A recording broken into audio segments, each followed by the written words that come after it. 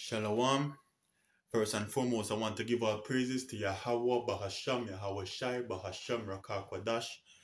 Double honors unto the apostles and elders of Great Millstone. I'm learning this truth.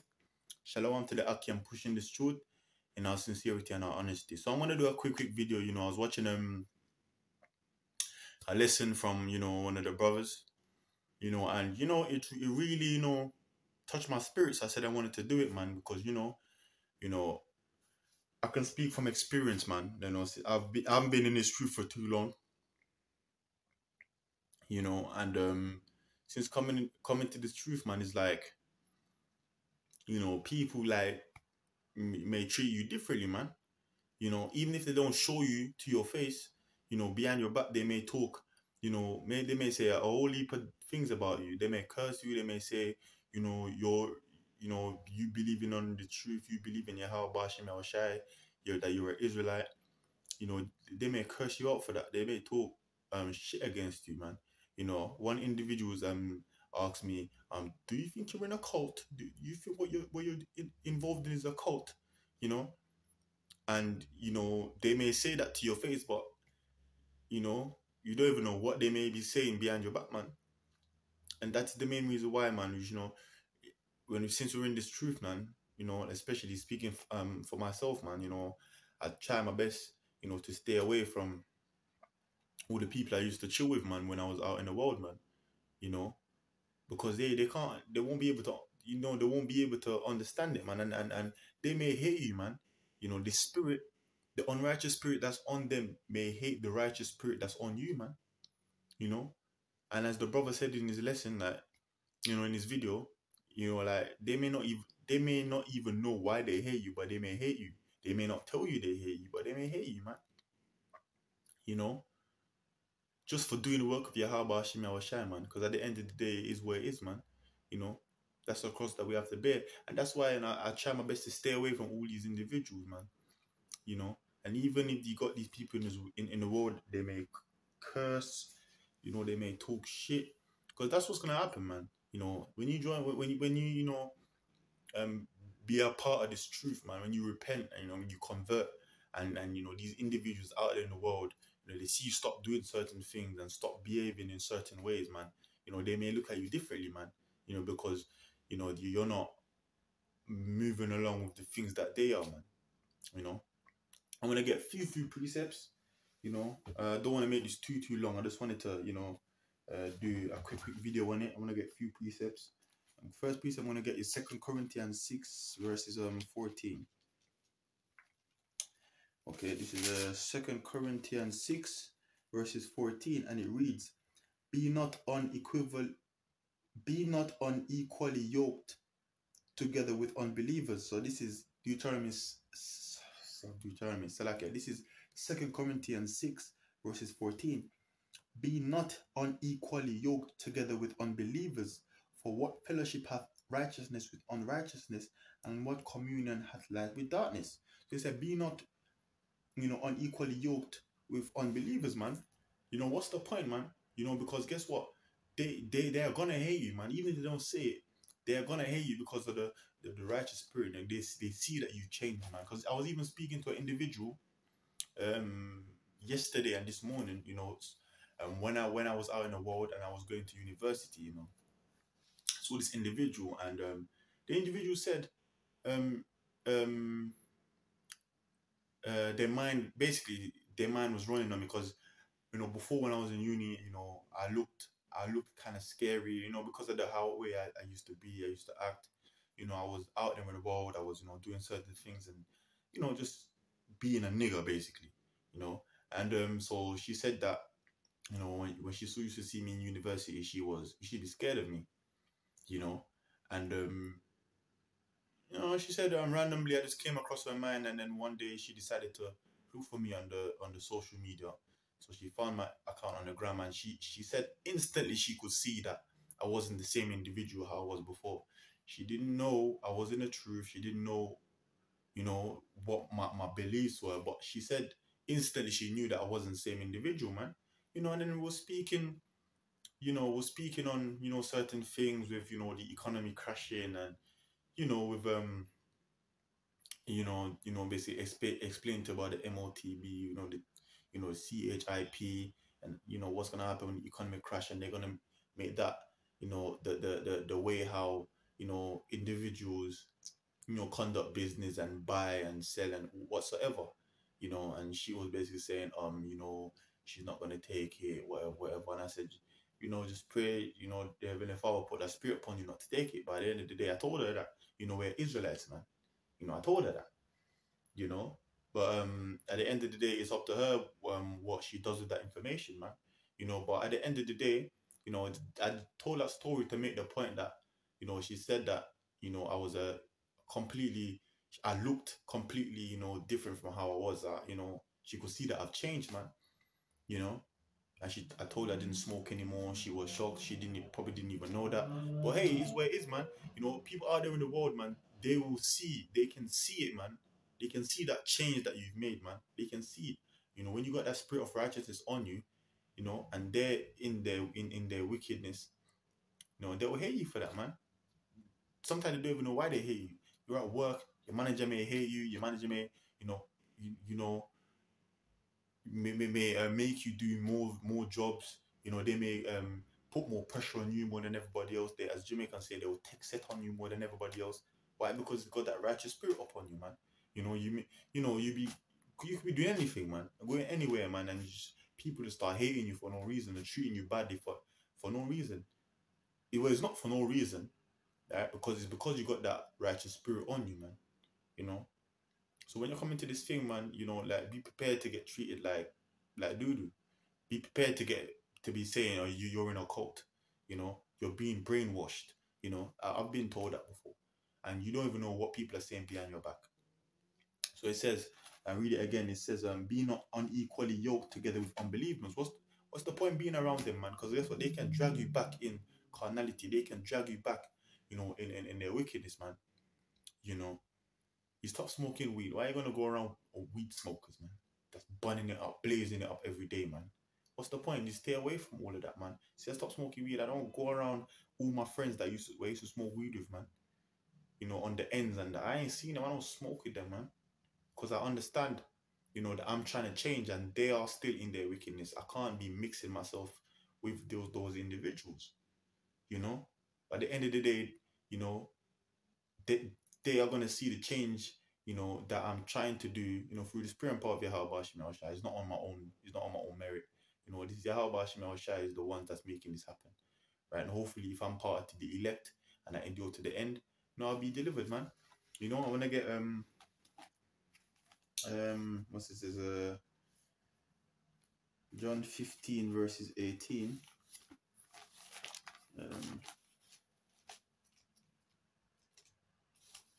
This is John 15 verses 18, and it reads, "If the world hate you, he know that it hated me before it hate you." Yeah? So the scripture says, and this is Yahweh Shai speaking, that if the world hate you for being a part of this truth, if the world hate you for worshiping Yahweh Bashim Shai, if the world hate you, because you're trying to change and you're trying to be more righteous, and you're trying to change your ways and putting off the old man, if they hate you for that, if they hate you for doing the work of Yahweh Bashim Shai, they don't hate you. They hate Yahweh Bashim Shai because you're doing the work of Yahweh Bashim Shai. Scripture says, let me read it again. It says, where is it? It says, if the world hate me, if the world hate you, he know that it hated me before it hated you, right? So guess what? When you bring out the truth, they hear about the truth, they may scoff, they may talk rubbish, they may talk shit, but guess what? They're not cursing at you, they're cursing at Yahweh Shai, Yahweh Bashim Yahweh Shai, because you're doing the work of Yahweh Bashim Yahweh Shai. And hopefully if we be of the elect, we will endure to the end, man. Because we go through all of these sufferings now, we go through all these humiliations, we go through all these cursings and all of these things out. Because in the kingdom, starting with the elect, right, we shall be in a different state, man. We shall be lifted up, we shall be lifted up by Yahweh Bashim Shai. And they're gonna regret all the things that they've said about you. They're gonna regret all the things, all the cursings, they're going to regret that they say you're in a cult. they're going to regret that, saying, you being an Israelite, you're being brainwashed. They're going to regret all the things that they've thought about you that you don't know, you know. And this is for all. If you're coming across my video and you're an Israelite, you believe in Yahweh Shem Shai and you're new just like me, this goes out to you, man. Because you're coming to this truth, you understand that it's not all nice and lovey-dovey, man. It's not all sweet, man. There's a lot of hardships, to go through in this truth, right? So at the end of the day, man, all these things that these coffers and all of these people in the world may say about you, it could be your family, your friends, your girlfriend, your girl you're trying to deal with, old friends, whatever the case may be, man. They are going, right? They are going to be. They have to what's the word? They're going to have to be accountable. They're going to be accountable for what they say in the day of judgment, man. They are going to be They're going to be accountable, right? Is it Mark 9 verse 42?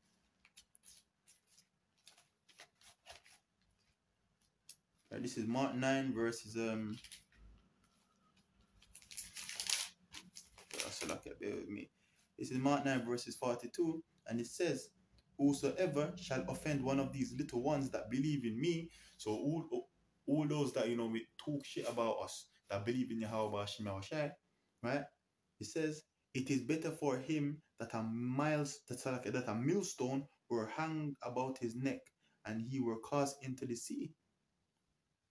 That's what he says, right? He says, I'll read it again. "And whosoever shall offend one of these little ones that believe in me." So if you believe in Yahweh Shem Shai and you got your family, your friend, your girl, anybody that's talking shit about you, cursing you out for being in the truth. What did he say? "It is better for him that a millstone were hanged about his neck and he were cast into the sea." It is better for a millstone to be cut, to hang around neck, and is it better him drawn into the sea than to do that? They're going to be made accountable for all the wicked things and all the ill thoughts they've had and that they've said about us, man. If we be of the elect, man, they're going to regret all of the things that they've said, man. Unless they repent. But we know most of our people ain't going to repent, man. Most of our people are not going to repent. Most of our people are going to get destroyed on this side. They're going to be made accountable for all that they've said, man. For all that they said, they're going to be made accountable. So, let's be like us, we shouldn't, let them draw us out, let them get us angry to fight them and all of these things, man. We should stay spiritual, man. Stay strong in Yahweh Shem Shai. Hopefully, if we be of the elect and we endure to the end, we shall, we're getting humiliated now. We're at a humble state right now, but, if we be of the elect, we shall be exalted by Yahweh Shem Shai, man. And there's one precept I wanted to get as well before I end it here. Bear with me.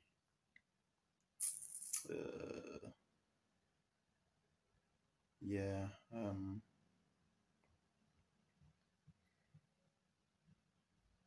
Bear with me 1 second. Let me see if I can find it on here.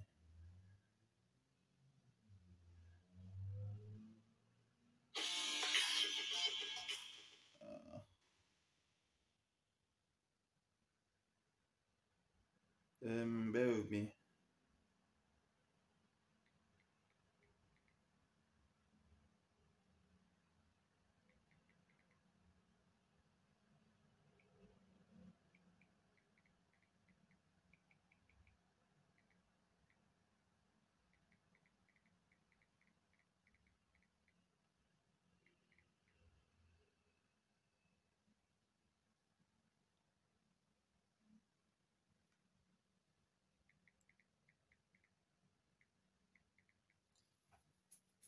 Bear with me a second.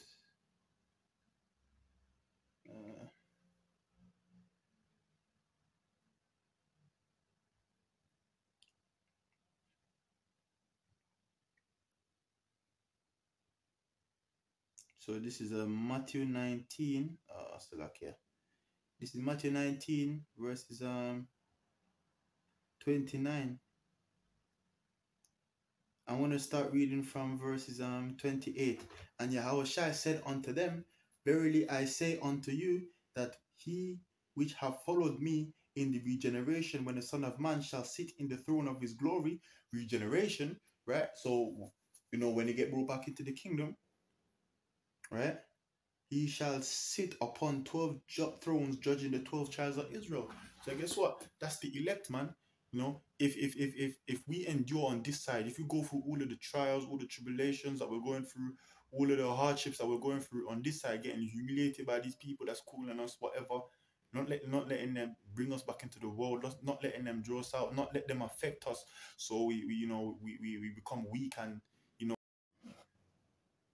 if we really endure to the end, we shall be ruling with Yahweh Bashim Yahushai, man, in the kingdom, man. What did he say? Verily I say unto you, that he which have followed me in the regeneration, when the Son of Man shall sit in the throne of his glory, he shall sit upon 12 thrones, judging the 12 tribes of Israel, man. And that's the elect, man, the 144,000, man. That's the elect. 29. And everyone that have forsaken houses or brethren or sisters or fathers or mothers or wives or children or lands, for my name's sake shall receive 100-fold and shall inherit everlasting life. So guess what? All these individuals, man, all these Israelites nowadays, man, you Negroes, Latinos, and Native Americans, man, what are you doing? You're chasing all these riches and you're chasing all this wealth and your career. I'm a bank manager. Oh, I'm a this. Oh, I'm a that. I'm an artist. I'm a famous artist. I'm a real estate agent. Trying to get rich off in this kingdom, man. Guess what? They ain't gonna mean nothing soon. It's not gonna mean nothing soon. The people in on this side, man, they're chasing all of these thing like these riches and luxuries in this kingdom. I don't understand that the luxuries in our kingdom, when we're ruling, is gonna be a much better. We're gonna be the elect. Hopefully, if we be of the elect, if I be of the elect, I pray and hope I am, because I don't know, but I pray and hope I am. I'll be ruling the earth, man. With alongside all the other men of the elect, under Yahweh Bashim Yahushai. Hopefully, if I'm part of the elect, man, we will be receiving our riches and our glory in our kingdom, man. Not this place, man. So guess what? We come into this truth and we sacrifice, our careers. Because I wanted to be a musician. I was quite good. I was quite good at it as well. And if I kept going at it, who knows? I probably would receive a lot of riches and fame from it in this kingdom. But guess what? All of that is gonna go soon. So sacrifice careers, sacrifice friendships, sacrifice women, because I've had women I was dealing with that couldn't really be with me because I wasn't on going to church. So guess what? It just couldn't work out. So I sacrificed on many things, man, to be in this truth. Why? Because we want to receive salvation, man. We want to receive all of the benefits of enduring to the end. Yahweh Shai was on the earth and he was the ultimate sacrifice, man. So the little things that we're sacrificing is nothing compared to what Yahweh Shai sacrificed for us, man. So that's the main point I wanted to get. I hope it was edifying. I didn't plan to do this lesson, but I wanted it to be a lot shorter than that. But hey, with that, I'm going to say all praises to Yahweh, Ba'ashim Yahushai, Ba'ashim Yakakodash. Until next time, Shalom.